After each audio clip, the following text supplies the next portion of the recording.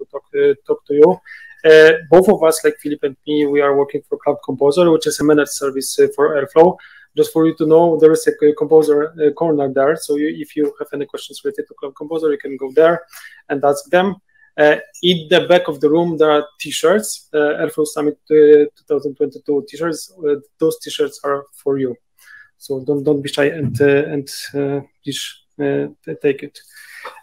Before we jump into the very presentation, please fill in the Airflow community survey. This is the data that is very important for the whole Airflow community, and this is also a way for you to impact and focus community on features that you are interested in. Last time we ran this survey, it was two years ago, and this year we just wanted to regather the feedback from you. A couple questions, a couple information about me. I'm senior engineering manager responsible for Cloud Composer.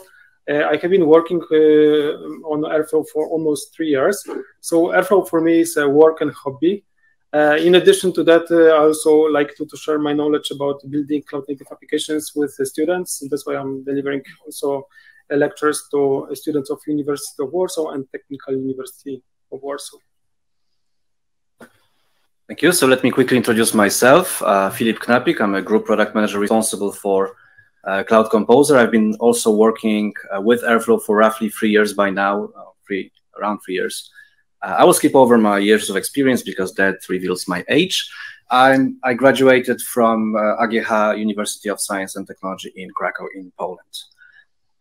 The subject of the talk today is around lessons from the field. So before we actually dive into those lessons, let me very quickly explain what we mean by the field, so where we actually capture those learnings from. And let me do that by very quick introduction of Composer, and I promise it will be quick. So the shortest possible explanation of what Composer is that this is a Google Cloud product that essentially delivers a fully managed experience, fully compatible with Apache Airflow. So it's 100% compatible at the core, which means that whatever you're running outside in self-managed Airflow, you can bring over, it's going to work in Composer. And even more importantly, whatever you're running in Composer, you're not locked. Okay, so if you need to have some kind of an exit strategy, ability to move elsewhere at some point in time, you can totally do that. It's 100% compatible with open source. So that's the shortest definition I can come up with what Composer is. It is used for typical activities that customers would use Airflow for as well. So essentially, workflow orchestration, which we see most of the customers using it along with the data engineering or data processing products. And obviously, as we are in the context of Google Cloud, this would typically be BigQuery, Data Fusion, Dataflow, Dataproc, and all that. But obviously, it is Airflow. It is fully extensible. It has all those operators and sensors built for other products. So customers actually use Composer to bridge their existing hybrid environments and orchestrate the work not only in the cloud, but also on-prem, other hyperscalers, software as a service, proprietary APIs, all that. We all know the power of Airflow in terms of extensibility, and customers do it on a daily basis. Rafal will talk about it some more later on. Now, let me very quickly introduce how Composer is designed and how it may slightly differ from self-managed Airflow implementations. So, opening the hood a little bit. Composer, when you create a new Composer environment, it essentially is a single Airflow instance. So single Composer environment, single managed Airflow environment.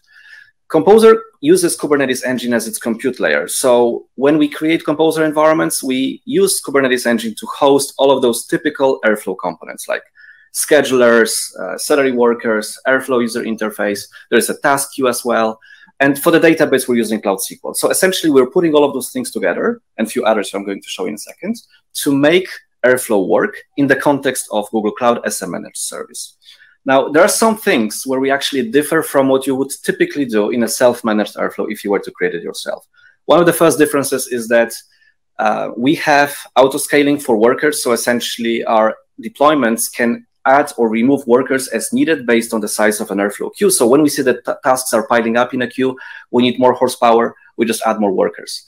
When it's no longer needed, tasks are done, we basically go down. So what it gives you is that you don't have to scale for the peak, and obviously your cost is more optimal, as well as the performance issues are not that frequent. And so This is one of the differences we have versus self-managed deployments. Now, there are some others, like for example, we also have slightly different or maybe additional user interface for Airflow, where on top of the typical open source Airflow user interface, we also have a cloud native user experience built into the Cloud Console and directly integrated with the rest of our user experience in Google Cloud. Now, there's also a bunch of other products we're built on top of, just to give you a holistic and cohesive deployment, which essentially creates a fully managed enterprise-grade application. So we use, for example, Cloud Identity Access Management to manage access controls. Storage is used for ingestion of your DAGs or plugins. There's logging, there's monitoring, and all that. There's a long list of other services we're built on top of. The message is, when you create a Composer environment, it is 100% Airflow underneath, and it's built on top of and with other cloud products to make it enterprise-ready. So very quick summary. So where Composer slightly differs from open source Airflow is it's quick to deploy because a couple of clicks, a quick wizard, and you have the environment up and running. It comes with a bunch of enterprise security features. So for example, if as an enterprise, you need to have your own encryption keys for data at rest, it's a feature. You can configure it. You don't have to think, how would I do it myself? Okay, so all of those things that enterprises need to comply with and secure their resources with is basically implemented in Composer out of the box. It's a managed infrastructure service, so things like patching of the underlying infrastructure, virtual machines, Cloud SQL, all of that is taken care of. So you don't need to worry, like, you know, is the operating system of the underlying stack up to date? It is, because it is fully managed. It comes with monitoring, with logging. If you encounter any issues, there is a support team that is going to help out. By the way, big thanks to the support team that is partially also in the room. So in case customers encounter any issues, they can reach out and there will be somebody to help them out. And last but not least, it is all 100% compatible with open source. So your DAGs are fully portable. Okay, so we're not locking anyone in, and we will not. I mean, we're committed to open source and we're going to stay this way. Now, the message or the flow of this talk is around lessons from the field. And one of the core or first learnings I would like to pass is that Airflow is awesome. And I know it's, you know, I'm somewhat preaching to the choir because all of us are working on Airflow. Many of us would agree with that. But trust me, it's not just us. I mean, we're biased, but we're also hearing this from our customers. So many of our customers, obviously not all, but many are saying Airflow is awesome. I like it. I see the direction going. I see the product going the right direction. And obviously, this is a big contribution of all of us in the room and others online that made it happen. So basically, the Airflow community is at the heart of Airflow, and the progress that has been made over the last months or years is absolutely visible and appreciated by customers. So that's the first thing I wanted to very quickly point out, that customers really appreciate where Airflow is heading and how it's developing, how it has become mature over the last years. One more thing that I'd like to pass over also as a very quick hint is that customers are also highly appreciative of Airflow 2. Believe it or not, but not all the customers are using Airflow 2 yet. Many of them are still in Airflow 1, the reasons of which we're going to cover later on. And as they switch from Airflow 1 to Airflow 2, they get to see the difference. And they very frequently, they're coming to us saying Airflow 2 is so much better. It's much more efficient. It's, you know, the user interface is so much better. It's more stable. You know all that. So the message is the milestone that we have gone through as a community, like 2 years ago or whatever it was, has been appreciated by customers, and people really see the difference. And as they switch, they see how much better it is. So just wanted to reiterate that as well as a feedback from the customers. And obviously, one of the last things I'd like to pass here is the power of Airflow lies in the richness of its operators and its extensibility. And this is also something that customers raise almost every single day, that these are the things that made them choose Airflow or use Airflow. And all of those things together make Airflow a very attractive offering. And we see tons of customers starting to use Airflow, starting to use Composer in our case, on every single day. So we see a very massive interest from the community at large, from enterprises at large that are interested in Airflow. We actually don't have to convince customers that much to go with Airflow. They're coming to us with awareness of Airflow and with interest to use Airflow. So again, I just wanted to reiterate that this has been a massive improvement over the last 2 years, and general perception of Airflow among our customers is really, really positive. With that, let me pass over to Rafał for additional points.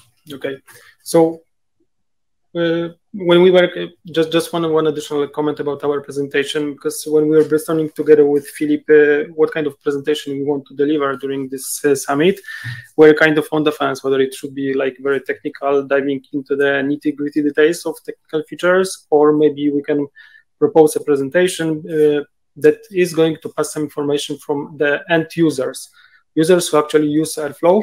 And we decided actually to devote our time to pass the messages from the users of Airflow. So we are more here as messengers, and we do that because I think that it's important for us to understand that the user base of Airflow is growing. We have more and more non-technical users using Airflow. And we have also a lot of users who don't know Airflow almost at all, and they are like experiencing a learning curve. And so our observations stem from the quotes or from the feedback that we get from the users. So the first observation is that the power of Airflow lies in the fact that it's very extensible. A lot of this extensibility lies in Airflow providers. So we deliver, like, we have hundreds of operators supporting something like around 70 different providers, and the list of providers actually grows. There is a really active discussion right now how to better scale Airflow community to accept even more providers, because there are more and more services and service offerings who would like to be part of Airflow community.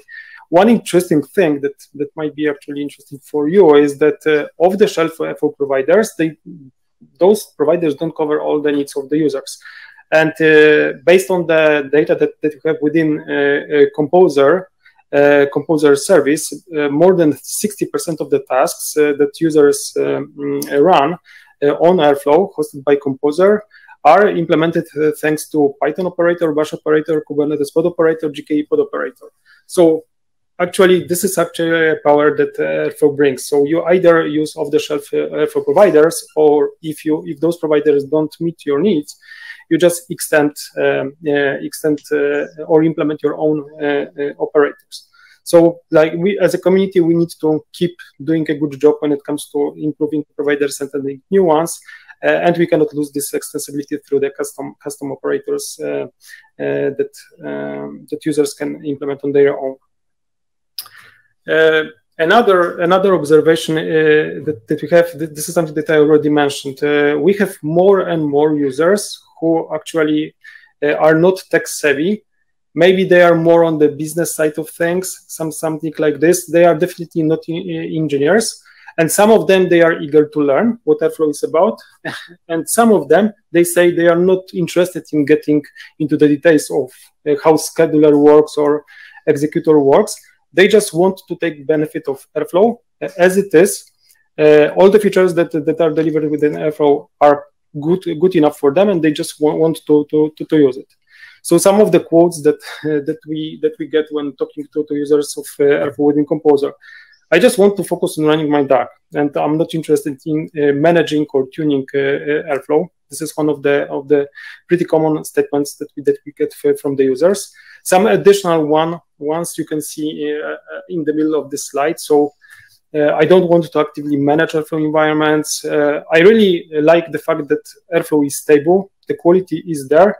I'm not really interested even into moving to a newer version of Airflow, because what I have already, for example, in Airflow 2.1 or 2.2, this is good enough for me. In Cloud Composer, we have also even environments that were created 3 years ago. Believe it or not, those environments are using Airflow 1.9, still based on Python 2. And believe it or not, those environments are fully operational, and users are using it for the last 3 years. And actually, they still don't have plans how to migrate to newer version of Airflow. So it's not even Airflow 1.10, it's 1.9. But those users are super interested in using Airflow because it brings a lot of benefit to them, and they assume that everything works automatically for them. There is some like built-in assumption when they start the journey with Airflow that Airflow somehow is able to tune itself. And for example, DB database pruning or like maintenance is happening automatically for them. So of course, to a certain extent, Airflow is able to handle different configurations, different DAC workloads, but definitely we would bring much more value to those users if we invested into features that would tune, for example, scheduler or salary parameters. Definitely a mechanism that would automatically do the database retention, like removal of the old logs of executed tasks. This is something that they would greatly benefit from. What is also really here important that Airflow is as a distributed computing layer runs on another distributed layer, and we have a couple of options here. The most popular one right now is Kubernetes. So we need to make sure that those integrations between Airflow and those distributed underlying layers are done in the correct way. Another thing that people really value is that out-of-the-box experience, the one they start their journey with Airflow, is like smooth. They don't need to tune anything. It basically just works. On the other hand, we know that Airflow is famous for being very extensible, and you can like tune a lot of things in Airflow. For the sake of this presentation, I calculated how many parameters right now we are supporting in Airflow. So there are more than 300 different parameters that you can set in different way. It slightly varies by Airflow version. We have also some intermediate phases when we have some new parameters. Some other deprecated parameters are still there to keep the backward compatibility. But in general, overall, we have quite a lot of parameters. And for users who start the journey with Airflow, this is a little bit overwhelming. So we have actually, so with this great power of flexibility comes also quite a big complexity. And if you are an expert in Airflow, definitely you are able to benefit from those configuration capabilities. Interesting thing is that once we deliver Airflow within Cloud Composer, people start using it. If they stay with defaults and those defaults are working fine for them, everything is perfect.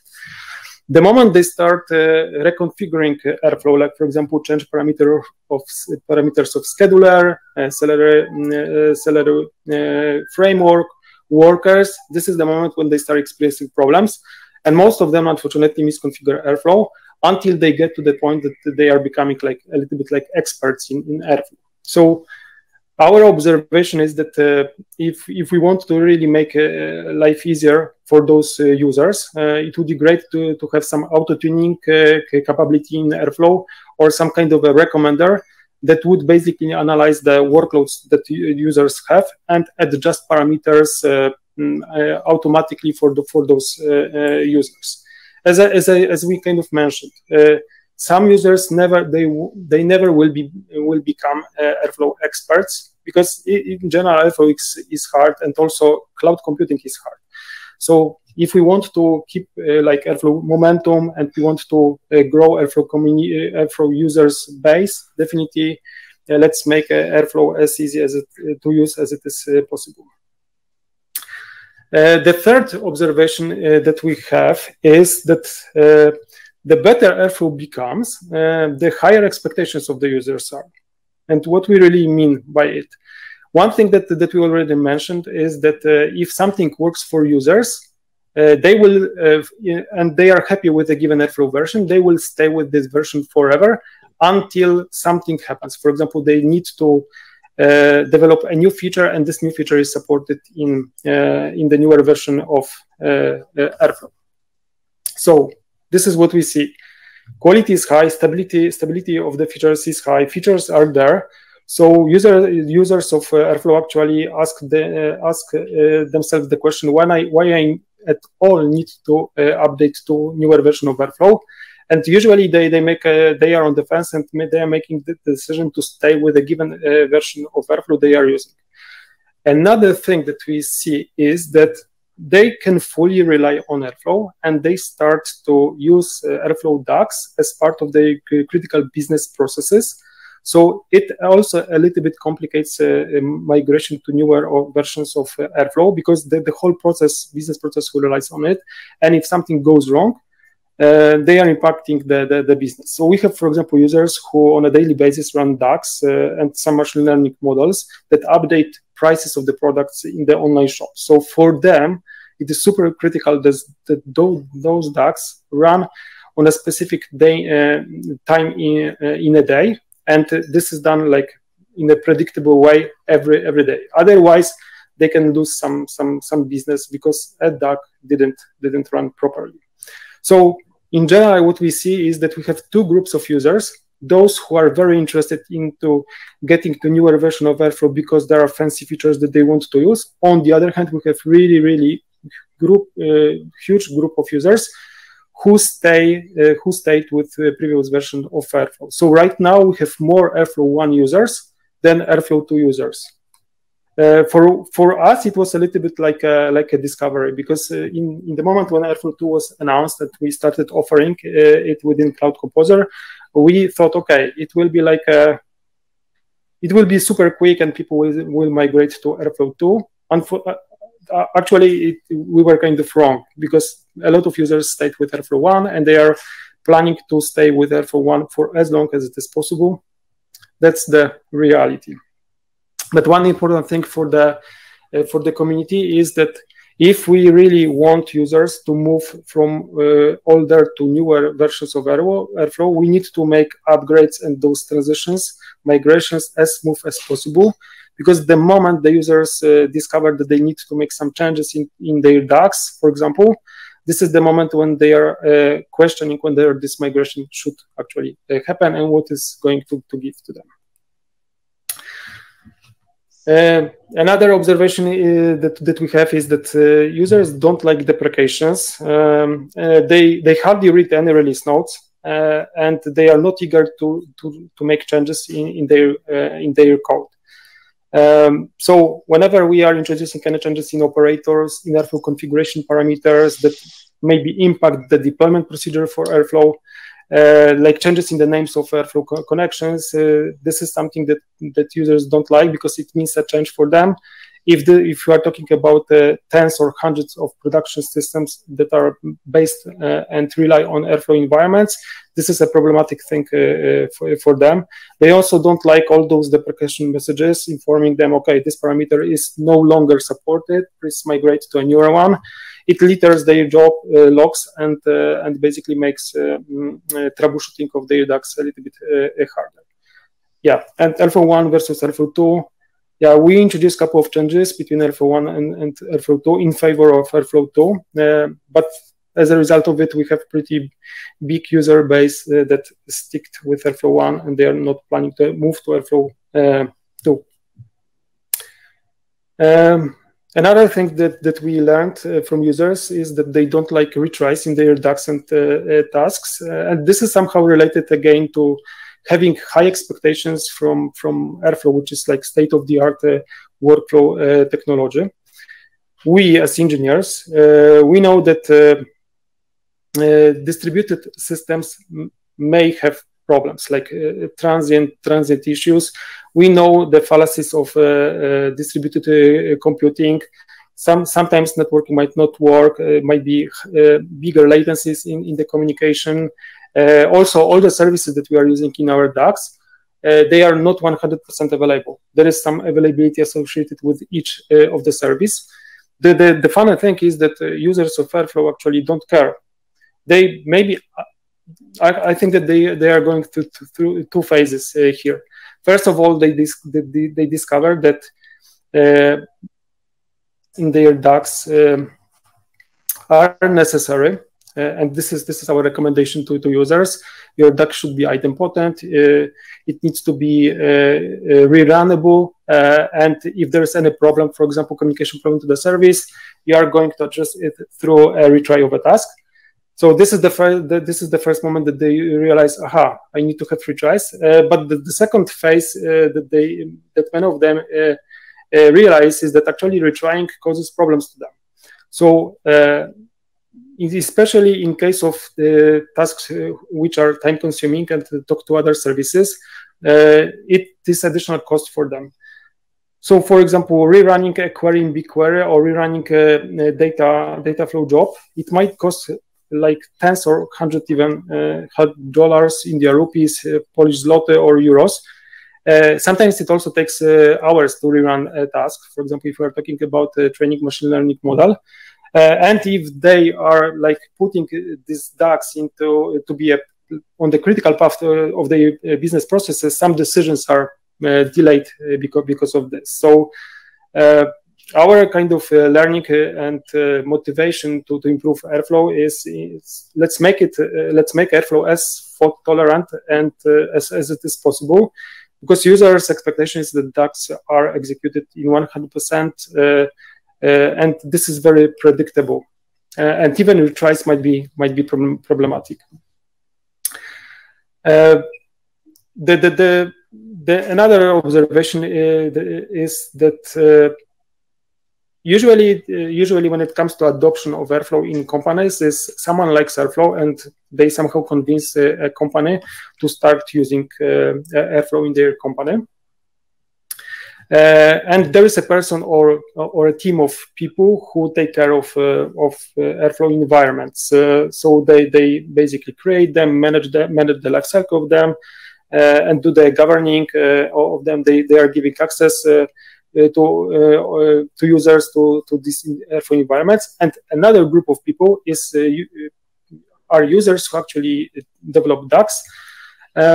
They deploy the DAGs and they are waiting for the results of the DAGs. So, and this is the moment when everybody, when they look at the Airflow, they would like to have as much multi-tenancy as it is possible. They would like to have user and DAG isolation, so they are not stepping on each other toes. So, of course, in Airflow we have access control in the UI. So this security model allows you to separate users, at least in the UI dimension. This security model is not supported fully on some other interfaces. For example, when it comes to deployment of DAGs into environment, or for example, if you are running Airflow on Kubernetes, this is yet another interface that you need to kind of manage, and you need to assure some control mechanisms. So not every user is an administrator in Airflow environment. We have also roles. Of course, roles are connected with access control in the user interface. You can assign users to roles. In Cloud Composer, we actually implemented an additional feature built on top of this role-based access control. And if you have a storage for your DAGs, you can create folders and put DAGs into the specific folders, and we will assign those DAGs to roles based on the location in the kind of file system. So just for us to know, users really like those features, but they want more. They want to be sure that, for example, I cannot deploy a DAG that is messing with the content of the database. We have some additional mechanisms that prevent from users to other toes. So, for example, right now you can have two different DAG files with the same name. Those two DAG files will be deployed into Airflow, but only one DAG instance will be running, and it will be like random, whichever is parsed faster by the scheduler. So definitely we have much more things to do here.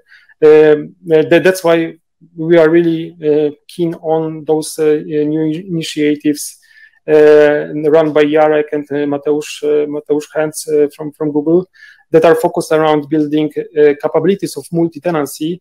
And maybe this is not a final answer for multi-tenancy in Airflow, but this is like a basic features that we need to start building more multi-tenancy in Airflow. Filip? Okay, so just to ensure that you don't perceive our presentation as complaining, I just wanted to again reiterate that we believe, and our customers also say it loud and clear, that Airflow is actually amazing. And again, we do see a lot of customers joining our platform, using Composer, using Airflow, and interested in the product every single day. And as Rafał mentioned, the success of Airflow and the fact that it's so much, let's say, broadening its scope, broadening its reach to customers is also a challenge for us, because more business critical workloads are running with Airflow, the higher the expectations. So we obviously have to catch up and address those requirements by making sure that the product, the Airflow itself, is at the proper level of quality, is meeting the quality, performance, and governance standards that customers bring over to us. Now, one of the conclusions from all this that we'd like to pass is that as an Airflow community, we should aim to support Airflow's flexibility and hide the complexity. The flexibility, all those extensions, Bash operator, Python operators, everything else that Rafał mentioned, is at the core of the value that attracts customers. So customers are not limited by the rich, but still somewhat limited operators. They will never meet all of the requirements. They will never cover all of the systems.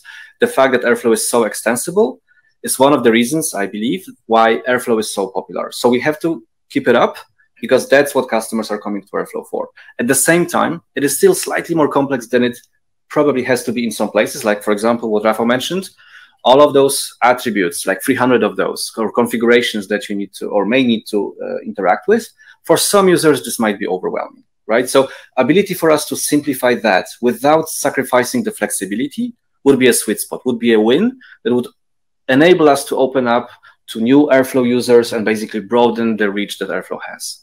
So that would be kind of the direction we would strongly encourage all of us to follow. And just to keep the momentum of the Airflow growth and let more users benefit from what Airflow provides, again, to expand the community, to expand the customer base, would like to somewhat recommend to all of us as an Airflow community the following directions. And again, happy to discuss it further, but high level, improved auto-healing and fault tolerance is at the heart of resilience that customers running critical business processes demand. Okay, so the more we can do in this space, the more Airflow becomes, let's say, reliable in the context of, for example, underlying infrastructure issues not affecting dog runs, the higher the customer satisfaction.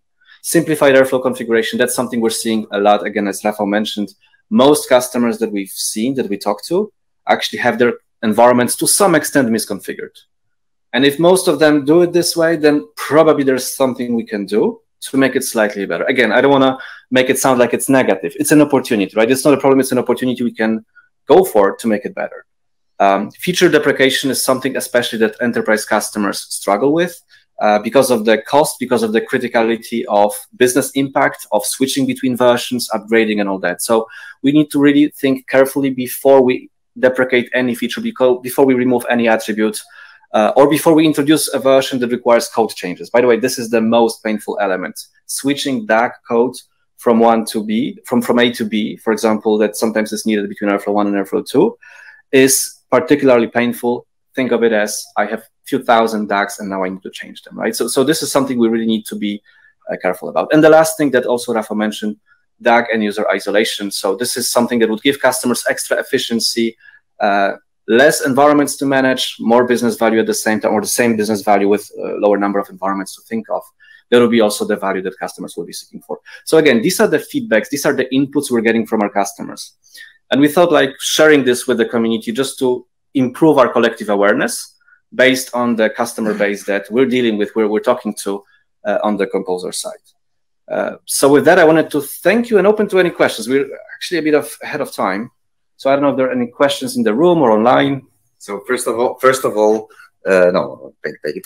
So first of all, thank you, Filip, and thank you, Rafał. Big clap first for the presentation.